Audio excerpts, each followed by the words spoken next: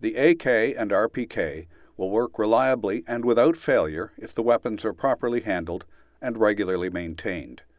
Dirty mechanisms, worn parts, improper handling, and faulty cartridges will contribute to a weapon's malfunction when fired. The following will describe various types of weapon malfunctions and how to troubleshoot them. These stoppage drills apply to both the AK and the RPK.